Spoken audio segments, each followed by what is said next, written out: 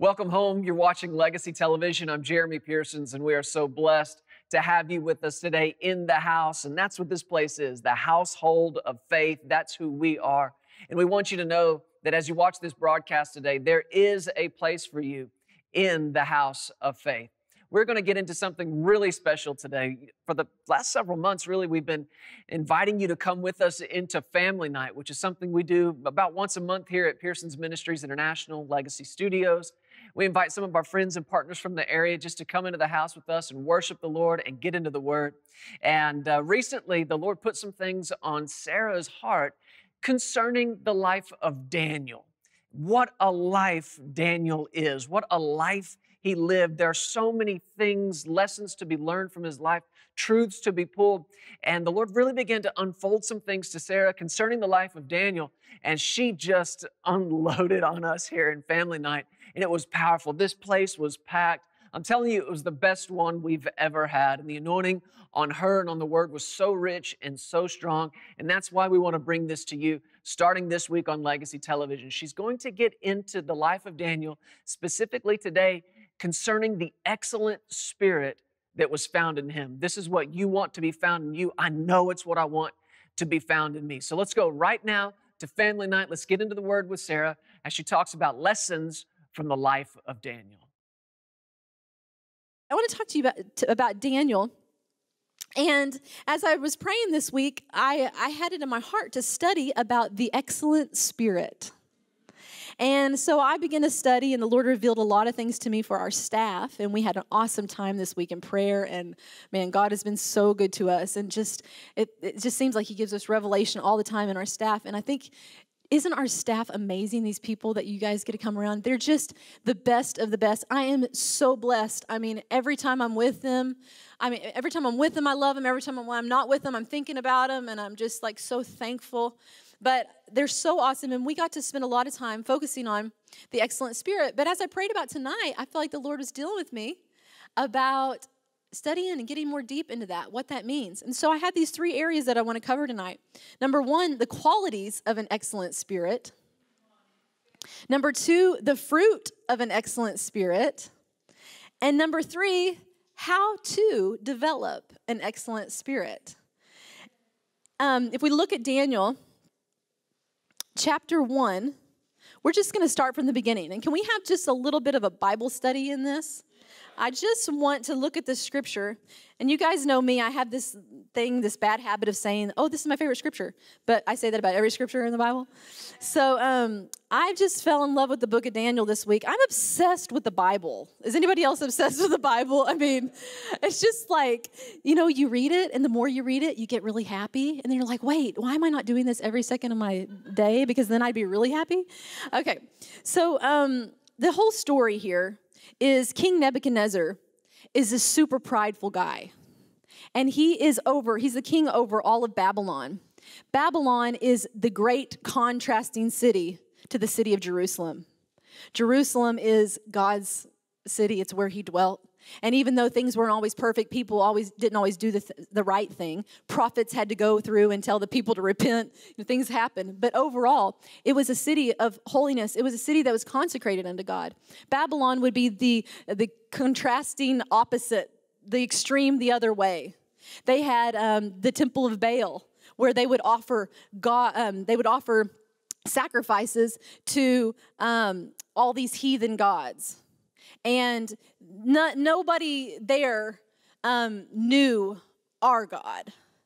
And during King Nebuchadnezzar's reign, he sent one of his main leaders to go and capture some men from Israel.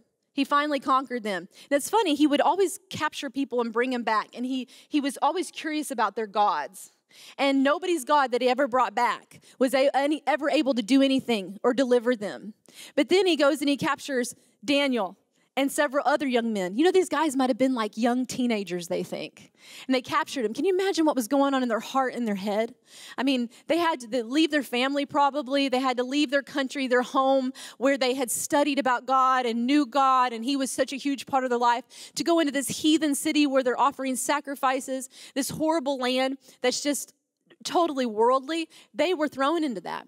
And when they got there, King Nebuchadnezzar, he was just so prideful. And everything was about him. Everything was about what he had created. And he was without God. And he brings Daniel here and all these guys. And the most amazing thing, he doesn't know that he's getting their God. He doesn't realize what's about to happen to him. And God is so smart and so amazing how he orchestrated all this. I think it's beautiful to watch. As I read Daniel this week, I was so in awe of God. Just the honor of what an amazing God we serve.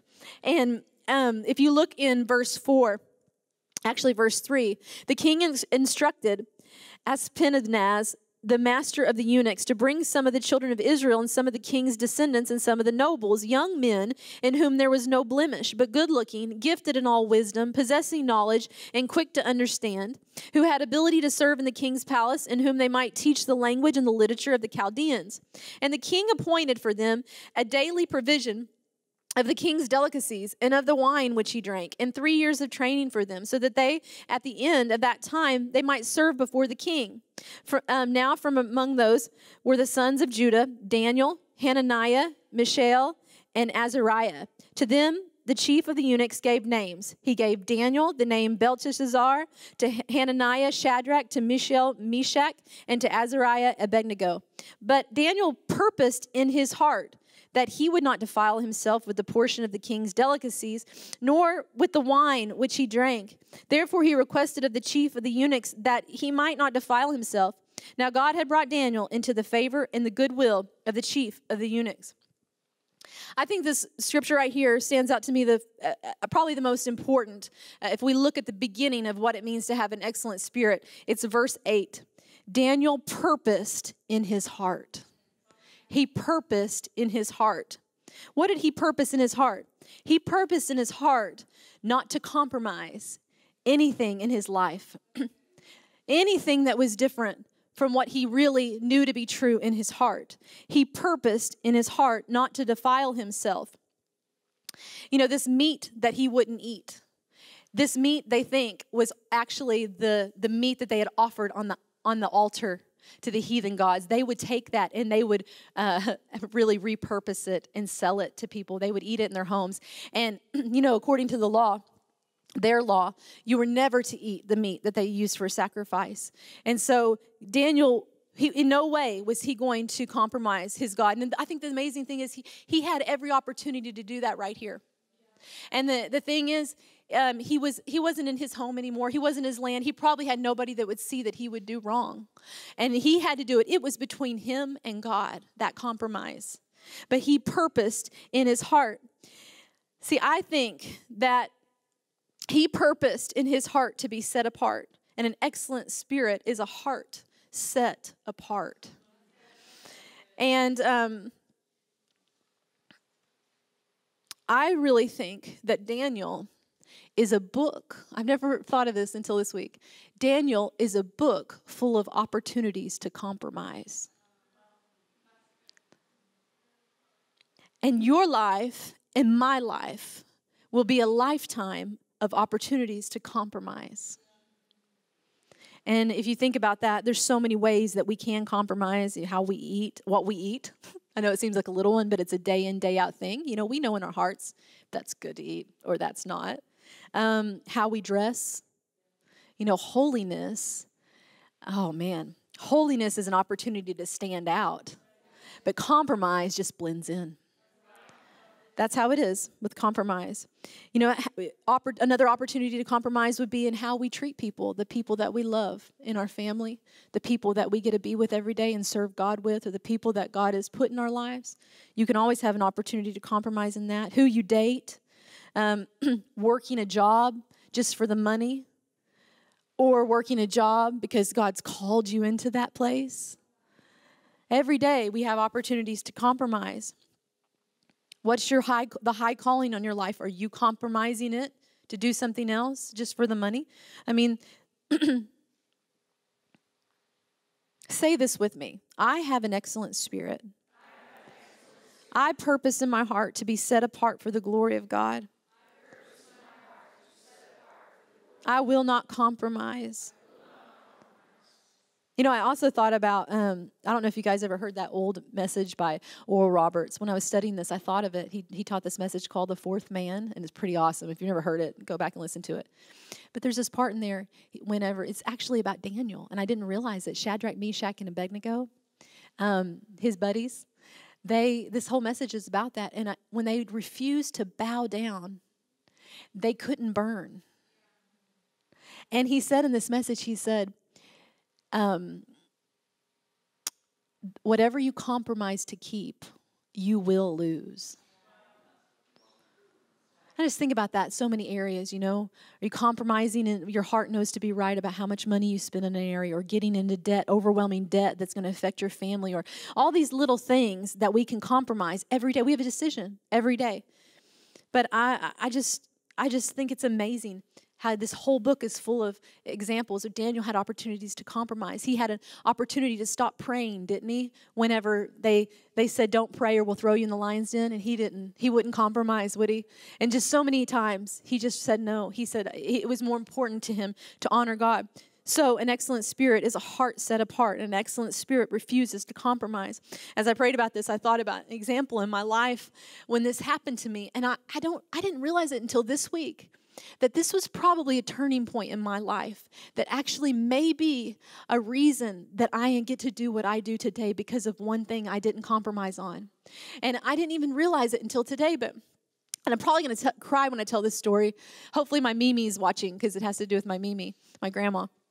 But when I was younger, in high school and college, I did a lot of modeling, and that was my job. And I did it because I made a lot of money.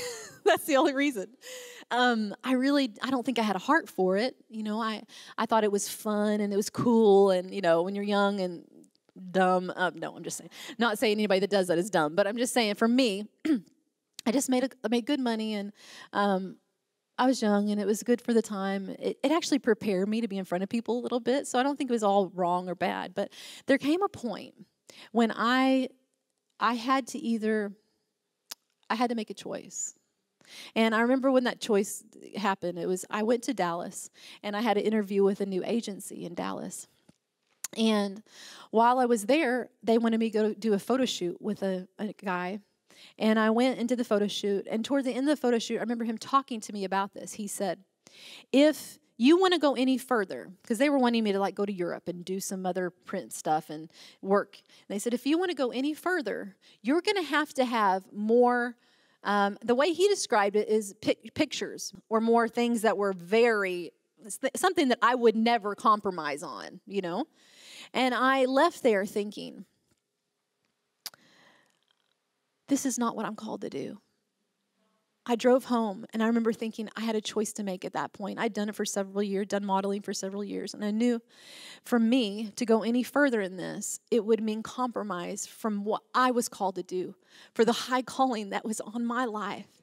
And my heart had always been, my dream had always been to be in ministry full time, and I knew God was calling me deeper into that, to go deeper into the things he was calling me to. But I could have let money or pride or success or any of that cause me to compromise. And I remember driving home and just this deep thing within me thinking, I can't do this anymore. I can't compromise. I want God.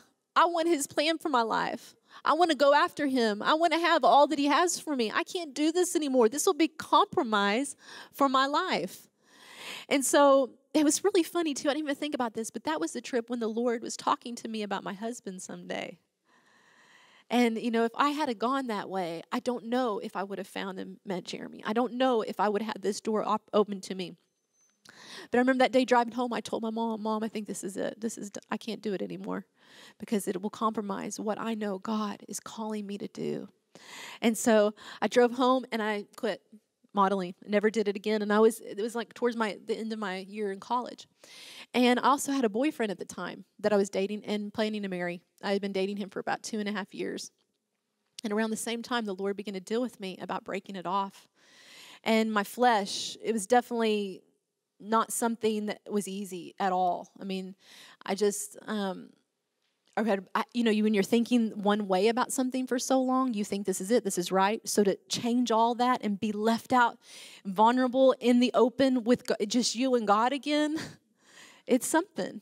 And I remember the Lord dealing with me, and it was so hard. And it's not, following God is not always easy. Just because it's not easy doesn't make it right. You know what I mean? Like, it is not always easy. And I remember this moment, and the Lord started to deal with me, and I just knew. I knew deep down, this isn't God's best. Anything that isn't God's best for your life, let's say it like this, anything you know that isn't God's best for your life is compromise. And I thought, I can't do this anymore. And I broke it off with him. And it was really hard. It was messed with my soul. It was, I was back to square one, almost like starting my whole life plan over. God, what do you have for me? But I didn't compromise with that relationship or with my job, future job. And so I remember not long after that, I went to my grandma's house, and I came in, and she said, Sarah, she began to cry. She said, I just had a vision of you from the Lord. And my grandma is like this amazing woman that has prayed for me her whole life, prayed Jeremy into my life. I mean, she's prayed for me. She would call me in the middle of the night sometimes and be like, Sarah, I'm praying for you right now. What's going on? And she was right. Like, she should be praying for me, or, just call me the next day. And it was just always God looking out for me through her. And this one day she said, Sarah, I just had a vision of you. But God gave me a vision, and she started to cry, and I knew that it was God because the way she was acting was so like, what's happening? It wasn't like her. But she said, I was sitting there, and I saw you running through a field of flowers. And this big open field, you were running, like singing and dancing, and you were singing at the top of your lungs, and you were so happy, and you were just dancing all along the field, and you were having so much fun. And you got to the end of the field, and there was this giant gate. And at the end of both ends of this gate were two giant angels standing at the end of the gate. And as you ran up to the gate, they flung the gate open, and you danced right through the open door, the open gate. And God spoke to me, and he said, she will go forth with joy and singing. She was created for my glory. And then he said, she's passed 3 tests. First, he said she's passed 3 tests for the ministry. First is the lust of the flesh, the lust of the eyes, and the pride of life. Can you see how all those decisions played into that? And as I was praying this week, I looked back on it and I'm like, I wonder if that was the turning point in my life. The moment of no compromise, where God was able to fling open those doors into my high calling, into the ministry, into doing what I was created for, to give him glory. All those other things like the modeling and all the things that, and I'm not against this for other people. All that's between you and him if you do that. And that's between you and him, and I'm not downing it. But for me and for my calling, it was a compromise. And all of that, all of that is for self. Look at me. Let me show you me. But God said to my grandma, he said, she was created for my glory. And that always stuck with me like, oh, wow, to be created for the glory of God. It's an awesome thing. But when I prayed about this thought, an excellent spirit is a spirit that refuses to compromise. I'll look at another part of an excellent spirit, and this is in Daniel chapter 2. King Nebuchadnezzar's had a dream, and he's just irate because it's bothering him. It's causing so much anxiety in his soul, and he needs somebody to explain the dream to him. Finally, they find Daniel, and Daniel tells him, give me some time. He's gonna kill all these guys if they don't tell him what it means. I mean, this guy's for real. And Daniel says, give me some time and I'm gonna give you the interpretation. And then in verse 19, chapter 2, verse 19, it says, let's read 18. I think this is so cool. 17. Then Daniel went to his house and made the decision known to Hananiah, Mishael, and Azariah, his companions, that they might seek the mercies from the God of heaven concerning this secret, so that Daniel and the rest of his companions might not perish, and the rest of the wise men of Babylon. Then the secret was revealed to Daniel in the night vision. So Daniel blessed the God of heaven, and he sought the Lord for the answer. And then in verse, God gave him all the wisdom he needed. In verse 22, it says, Daniel began to praise the Lord and give him glory for this. And he says in verse 22, this is the secret to an excellent spirit. He reveals deep and secret things. He knows what is in the darkness, and the light dwells in him. I thank you and praise you, O God, my Father. You've given me wisdom and might, and have now made known to me what we ask of you. In verse 28, but there is a God in heaven who reveals secrets, and he has made known to King Nebuchadnezzar what will be in the latter days. What I think is awesome about this is that Daniel, one reason he has an excellent spirit is because he values the deep and the secret things of God. An excellent spirit values the deep and secret things of God and is also hungry for personal revelation. Isn't this what Daniel did? He wanted it. He wanted to know the secrets of God. He wanted God. He wanted God for himself. He wanted to see him. He wanted to know what things mean. He wanted to get into the word. He wanted to see it for himself. He wanted the word from heaven. So an excellent spirit wants these things from God. Matthew 5:6 tells us, blessed are those who hunger and thirst for righteousness, for they shall be filled. Isn't it cool to see all the things that Daniel got to see into? Not only if you keep reading on in the whole book, but he sees like major prophecies of the end times that we haven't even seen yet. I mean, God gives him visions and major depths of revelation. It's awesome. But you know why he got it? He valued it. That's how you get the good things of God, the secret things, the deep things, is when you want it. When you long for it, when you want him, you want his things. You're not complacent, but you go after him. You go after his secrets. You go after the deep things. And I love how God gave him firsthand information on the hidden things because an excellent spirit was within him. Grace says you are loved. In response I say thank you, Lord. This is sweet salvation. This is sweet salvation. Grace says you are healed. In response I say thank you, I receive. This is sweet salvation. Oh yes, this is sweet salvation.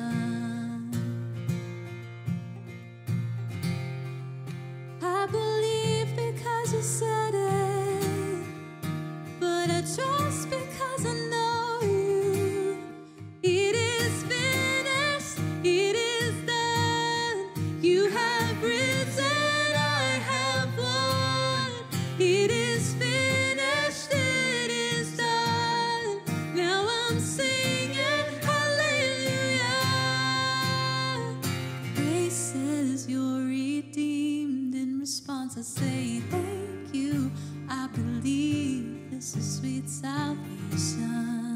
Oh yes, this is sweet salvation. Grace says you are cleansed. In response I say thank you, I forgive. This is sweet salvation. This is sweet salvation. I believe. I believe because you said it, but I trust because I know you. It is finished, it is done. You have risen, I have won. It is finished, it is done. Now I'm singing hallelujah. It is finished, it is done. Jesus said it, the work is done. It is finished.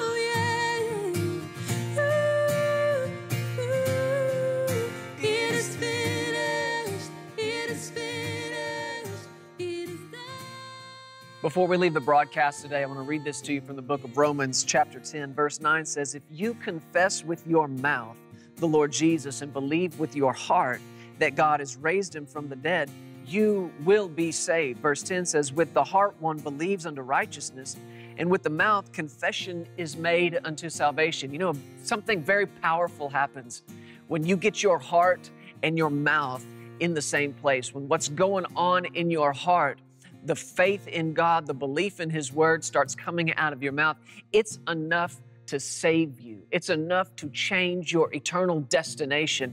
It's powerful. This is what the Word says, that when you believe in your heart and confess with your mouth, you are saved. Now, I believe many people watching this broadcast right now, you love Jesus, you're in a church, you're in the family of God, and that's wonderful. But I don't want to take for granted that there might be somebody who somehow this broadcast found its way to you. Maybe you don't even know how. Well, let me tell you how. We prayed it would. And if you don't know Jesus, then you're the one we're after right now. And you need to make Him the Lord of your life. You need to stop what you're doing and begin right now giving your life to Him and just let Him take over. And it's simple. All you have to do is what the Scripture said. Believe in your heart that God raised Him from the dead. Believe that He lived for you, died for you, and rose again for you. And with your mouth, confess and make Him the Lord of your life. Just pray this simple prayer after me. Say, Father in heaven, I come to you in Jesus' name. I believe in my heart that Jesus lived for me, died for me, and rose again for me. I confess with my mouth, Jesus, you are the Lord of my life. Forgive me of my sin. Wipe away my past. Make me new and make me clean. In Jesus' name, I receive your Holy Spirit. Amen. Amen. I know, look, it's a simple prayer, but the Bible said, we read it, you're saved. This is the first day of the rest of your life. You begin right now in your walk with the Lord, and I'm telling you, it's the greatest decision you've ever made. And Jesus said it, when one comes home, all of heaven rejoices, and we get pretty excited about it here too. You see a phone number right now on your screen. If you're born again today, I want you to call that phone number, 817-577-0180. We want to hear about it. We want to rejoice with you. If there's something we can pray with you about, if you've got a request that you want somebody to pray in faith and pray the word with you, we want to do that. Just call that number. You'll be able to leave a message, and somebody from our office is going to call you back, pray with you, and we want to see God do amazing things in your life. He is a good God. He's faithful to you. He's faithful to His Word. Thanks so much for watching the broadcast today. We love you. We can't wait to see you again next time on Legacy TV. Bye-bye.